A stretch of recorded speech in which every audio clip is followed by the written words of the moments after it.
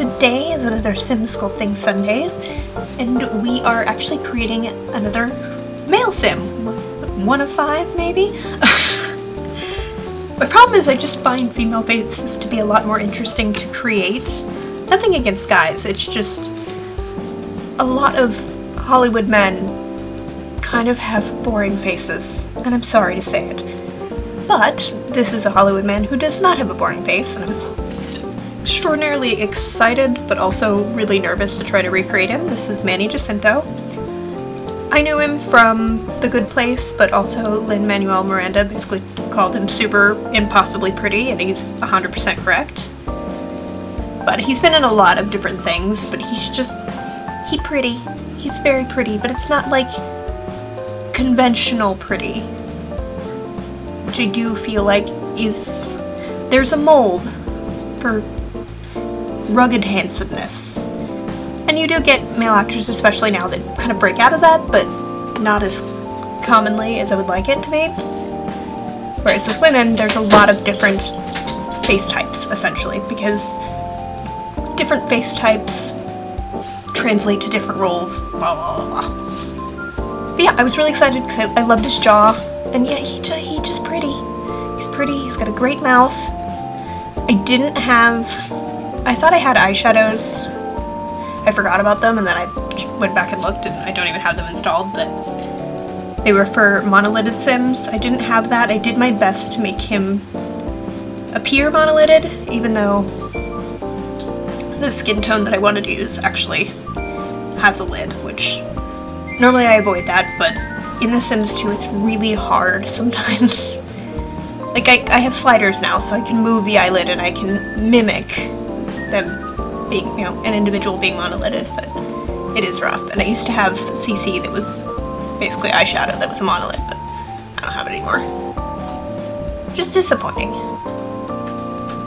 I try not to delete CC anymore, even if I'm not using it, because slowly but surely all the Sims 2 CC is just disappearing.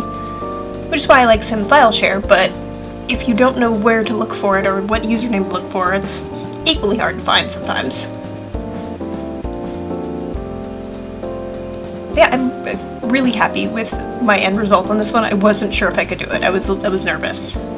Because he's just so distinctive, and he really is pretty, and that's all I could think. I was like, just make sure he's pretty. He needs to be pretty.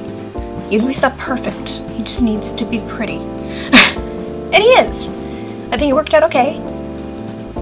I actually can't wait to get back to my Medieval Color Legacy challenge, because he's definitely probably going to be one of the spouse options for the next generation in that.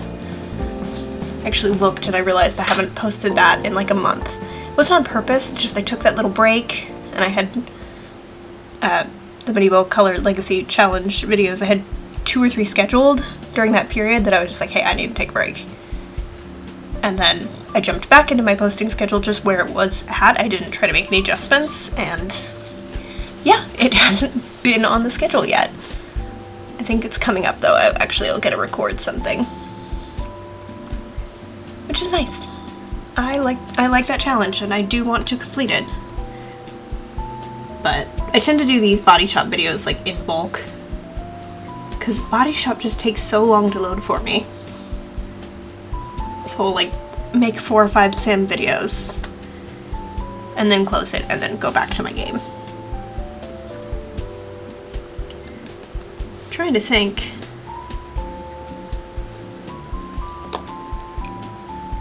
I mean, I babbled a lot in the other video that I just did a voiceover for. I haven't been doing too much interesting lately. I've just been sick. I don't even want to talk about being sick anymore because I'm just sick all the dang time. But this weekend I'm going to put together my closet in the new house, which will be nice. I have to paint it, and I have to put all new shelving and new bars in, and I'm going to have, instead of closet doors, because I am below a china shop, I might be small, but boy howdy, can I break a closet door. So I'm not putting closet doors on, I'm actually putting curtains. And they're really pretty. They're actually my living room curtains now. I'm just going to repurpose those into closet curtains. But I need to put all that together this weekend. And currently because honestly, myself and my partner have a lot of clothes, because we're just like that. We're both clothes horses, and yeah, there's a full closet in what's going to be my office. So I was like, how about you just keep the bedroom closet, and I will have this closet. They're the same size. It'll be fine. But I need to actually set up my closet. I don't know how I'm going to do it. I keep changing my mind. Although Home Depot has these really cool setups that are like, it's almost like there's like drawers in the middle and shelves, but then there's shelves on the side and bars, and I kind of like that. Because I don't want like wasted space, and some things do need to be folded, especially certain sweaters and things like that. Like you don't want to hang them, that's bad for them.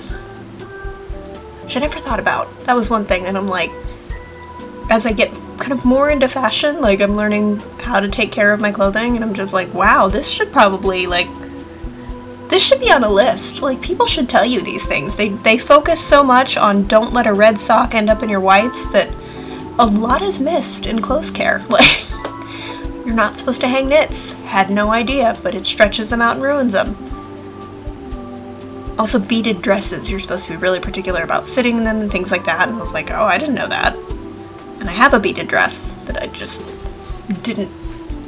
hadn't wore it like normal.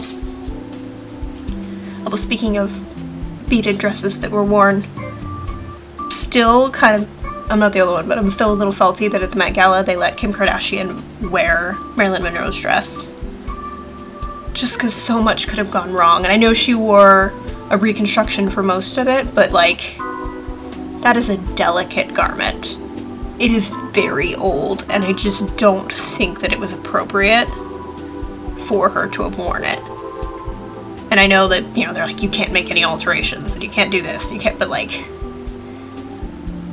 at a certain point, like, it could have been ruined forever. And for what? For a publicity stunt? It didn't even match the theme, which I'm very mad about. Most people who attended the Met Gala, and usually most people that attend the Met, they don't even meet the theme. Like, the Gilded Age, the 60s were not the Gilded Age. Had nothing to do with anything, and rhinestones are not gilded either. Like, what are you doing? You could have at least gone the lazy route and worn gold like half the people there who didn't understand. Like, if you're gonna be lazy, like, just do what you do every year. Wear a sheath dress. Yeah, so that's what's happening in my little land of the world. I'm thinking about closets, and I'm irrationally angry about celebrities wearing clothing that's vintage and needs to be protected properly. I just don't get it. And I'm not the only one, so it's like not that I'm like alone in my irrational corner, and I recognize that there's so many other things to be mad about, which is probably why I'm mad about it, because why not? Anyways, I hope you guys enjoyed this video. Give it a like if you did, and I will see you in the next one.